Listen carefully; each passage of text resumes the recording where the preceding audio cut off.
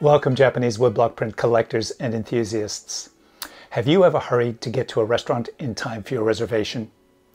Have you ever been to a restaurant with an amazing scenic view? And have you ever left a restaurant picking your teeth? Well, in 1877, the woodblock print artist Toyohara Kunichika depicted these relatable events in a series called 36 Modern Restaurants.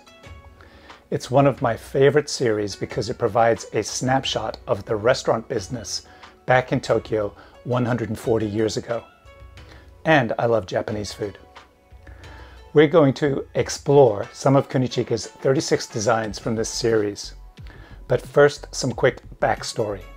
These prints are a great example of the collaboration between artists, publishers, and business. Basically, a publisher, in this case Takekawa Sekeiichi, would go to a popular restaurant owner and say something like, "I'm producing an exclusive set of prints on the hottest restaurants in Edo, illustrated by one of our top artists. Do you want to be a part of it?"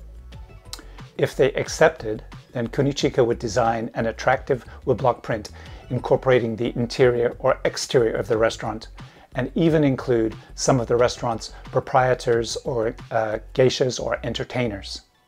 This type of arrangement wasn't unusual. Other woodblock artists like Hiroshige, Kuniyoshi, and Kunisada had previously created restaurant-themed series, but in my opinion, Kunichika's series has the most true-to-life scenes that really represent the restaurant culture at that time. So let's dive into some of my favorite prints, starting with people going to restaurants. This is Shimayaso restaurant in Shitaya, Hirokoji. On the left, we see a couple dressed for the evening, hurrying towards the restaurant, the hostess welcoming them. Note the details, the use of perspective in the architecture that gives us the feeling of depth, the details on her kimono and on the bag her companion is carrying, the very natural expressions on their faces. There's not much writing on these prints except for the print title, the artist's signature, and the names of the well-known geishas or entertainers. Another print that I think is interesting is this one of a couple hurrying to a restaurant in a rickshaw. The restaurant is off in the distance under the bridge. The pleasure boat below is probably bringing customers to the restaurant. The runner or driver of the rickshaw is mostly out of frame. We can just see his back and foot. The moon is in the sky, casting shadows on the bridge. The man looks serious as he holds his bag and lantern, while his partner looks towards him. Fun fact, rickshaws were invented in Japan in 1869, and the word comes from the Japanese word jinriksha, or human-powered vehicle. Here is a print of a couple going to the Yaomatsu restaurant in Makurabashi. This ferry probably dropped them off. We can see the footprints of their geta in the snow. I believe she is wearing yuki geta, which were warm geta for the cold. They even had metal spikes on the bottom so you wouldn't slip.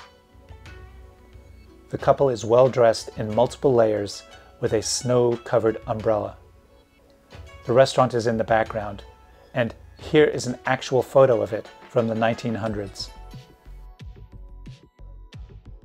And the last going to a restaurant print I'll show you is this one of Yaotsen restaurant at Sanya. This was considered one of the best restaurants in the city. It became the place where different strata of society met: the unlicensed geishas, the wealthy merchants, and the aristocracy. Here we see two geisha arriving at the entrance, each with beautiful kimonos. And off to the left, we see someone holding a bag for them. Now let's take a look at some of the activities that go on inside the restaurant, where the staff and entertainers get ready for their customers. This is Yoshicho restaurant in Jiten. Here we see an entertainer getting ready, trying on different kimonos, while another geisha climbs up the stairs to the second level. In the distance, we can see a garden with a fountain. In the Kitsune restaurant in Shinbashi, we see two geisha preparing the flower displays. You can see the tools she's been using for trimming the arrangement.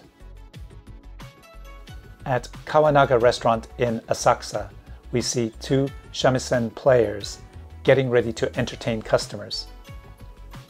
Look at the beautiful view from this balcony. And at the Kagetsuro restaurant in Shimbashi, we see two geisha selecting which hanging scrolls to display.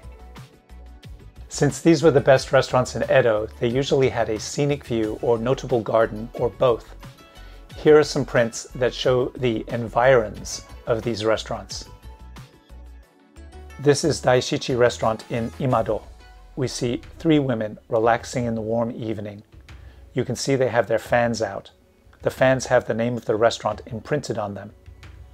There's a beautiful view of the Sumida River with a full moon hanging in the evening sky. By the way, when this was printed, the moon was probably done in a metallic silver ink, but over time it's oxidized and it's lost its sheen. At the Baisa restaurant in Kubomachi, we see three geisha on a snowy balcony looking down at the view. Now, I'm not 100% sure, but I think that's a shaved ice dessert shaped like a rabbit that she's holding. Once again, look at the detail, not only the architecture, but the kimonos and the snow-covered garden below. This is a beautiful evening scene of the Hirase restaurant in Fukagawa. It has an outdoor patio and you can see fireflies in the garden.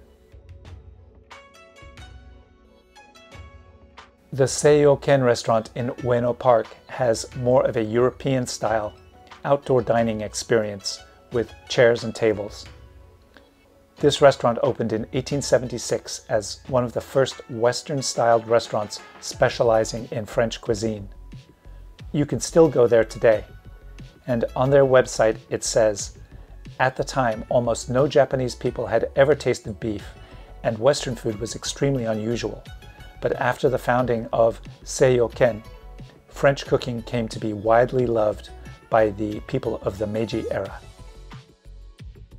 Now we've had a wonderful evening being entertained and served amazing food, and it's time to head home. Here are some prints from the series on that theme.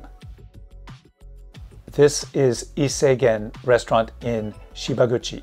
We see two geisha and a man holding a lantern leaving the restaurant late in the evening.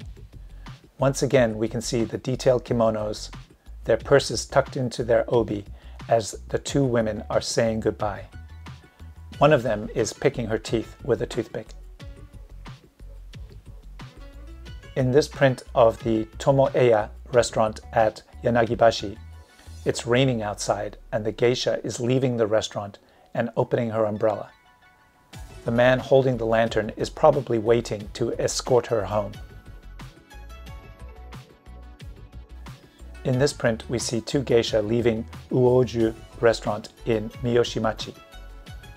I assume they've had a wonderful meal because this one is picking her teeth and the other is lying down in a food coma.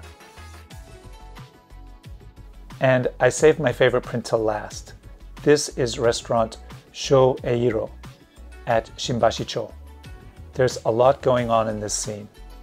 First, look at the architecture. It's got a complex exterior and interior layout with multiple screens and partitions constructed of different types of materials, plus the decorative accents. We have the hostess kneeling at the door, bidding her guests goodbye.